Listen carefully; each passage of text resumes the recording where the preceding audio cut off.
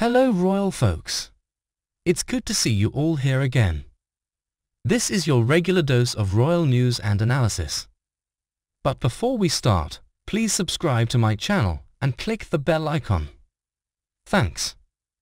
There are so many royal residences that it can sometimes be hard to keep up.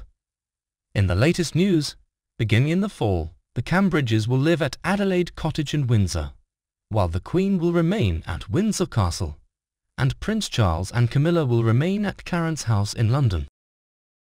But what will happen when Prince Charles, followed by Prince William, takes the throne? Will the two men move their respective official households to Buckingham Palace, where the Queen was based for decades? Former royal footman Stephen Kay weighs in. It's about modernization, isn't it? Kay tells Slingoopins in New Tab. Will William want to live at Buckingham Palace? Is that something that may continue? Or will the palace become more of a museum? My view is that because people view Buckingham Palace as the head office, it's important to keep those traditions alive. The moment they start to be out of the palace and living somewhere else, that kind of erodes some of the traditions we have in this country, and I think William is very aware of that. For Kay, it's about maintaining some of the mystique that makes royalty so enticing, all while making sure to move with the times. The Queen has always said, "I need to be seen to be believed," and Charles and William know how important that is.